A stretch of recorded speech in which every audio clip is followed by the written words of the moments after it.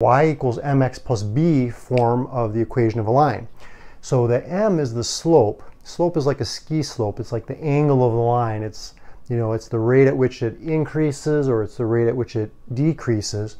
And the b is like the y-intercept. That's like the starting value. It's like what you start at, and then you either go up from there based on the slope, or you go down from there based on the slope. This is a constant. It's just a number. So let's take a look at some examples how to work with these equations.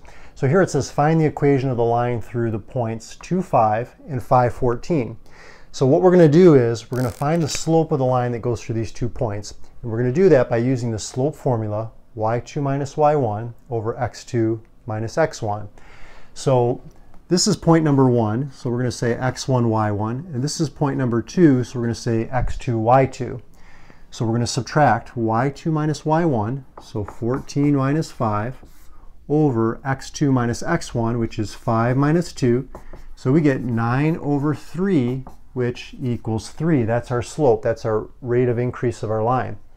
Okay, now what we need to do is we just need to find the b value, the y-intercept, and we're going to do that by picking one of these points. I'm going to pick the smaller point, okay, the one with the smaller numbers, just because it's easier to work with. And let's go and put this in our equation. We have y equals 3x plus b. So all I did was I put the slope in for m. Okay, that's 3. But we need to find out what b is. So by putting 2 and 5, 5 for y, 2 for x, we can solve for b. So this is 6 equals 5 plus b. By subtracting 6, we can see that b equals -1. And by putting that back into our equation for b, we have the equation of our line. So it's y equals 3x minus 1. Okay, so far so good? All right, so now let's see if we can graph this, just so we can take a look at the graph. So basically what we have here is, here's the x-axis, here's the y-axis. We're starting at -1. That's our y-intercept. That's where it crosses the y-axis. So it's crossing right down here at -1. And the slope is 3. Now, if you have a whole number, you can write it as a fraction by putting it over 1, because anything divided by 1 is itself. So the numerator is the rise, the denominator is the run, so we're going to be going up 3 and over 1. So from here, I'm going to go up 1, 2, 3, and right 1. And you can repeat that process, up 3, over 1. And go ahead and draw a line through those points. And that's the graph of your line. Okay, let's take a look at another example. This one, same idea. We're going to find the equation line that goes through these 2 points. So we're going to do the slope formula again. We're going to take y2 minus y1, so 2 minus -1, over x2 minus x1, which is 4 minus 7. So we get 3 over -3, which equals -1. Okay. Now we need to find out what our b value is.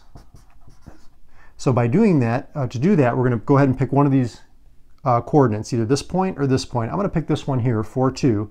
So I'm going to put 2 in for y, I'm going to put 4 in for x, and we're going to solve for b. So this is -4 plus b equals 2. I'm going to add the 4 to the other side. So b equals 6. I'm going to put the 6 back in for b. Okay, and so we get y equals -1x plus 6. Now if I'm going a little bit too fast, you can go to the settings, you can actually slow this down to like half speed, or you could just go ahead and back up and repeat a part of the video. But so far we've got our equation here, -1x plus 6. We're going to graph it, just like we did this one. The y-intercept is 6, so we're going to go up 1, 2, 3, 4, 5, 6, okay, right here. And the slope is -1, which is like -1 over 1. So we're going to go down 1, right 1, down 1, right 1, and so on. And you can see that there's the graph of that line. Okay, last problem. I want to show you a little story problem here just to give you some experience with these. It says you run 2 miles per week, okay, and so far you have run 23 miles. Write an equation that gives the number of miles run in weeks for starting from today, okay? So here's the thing. When you work with these equations of a line, okay, we know that m is the slope and we know that b is the y-intercept, right? But in a word problem or a story problem or a real life situation, we're not really given like the slope and the y-intercept. We're given the rate of increase, right? Or the rate of decrease or the rate of change. That's really like, a key thing to look for. That's the slope, that's the change. and then we're giving a starting amount, like an initial value or a beginning amount. Okay, so if we go back to this problem, you can see that our beginning amount is the 23 miles that we've already run, and we're running 2 miles per day, sorry, per week. Okay, so what we're going to do is we're going to say y equals 2x. Okay, that's our rate of increase. We're increasing our mileage by 2 miles every week. We're adding that to what we've already run. That's our initial value, 23. So now we have an equation, y equals 2x plus 23. So if 10 weeks pass, that would be 2 times 10, which is 20. Plus the 23, you've accumulated 43 miles.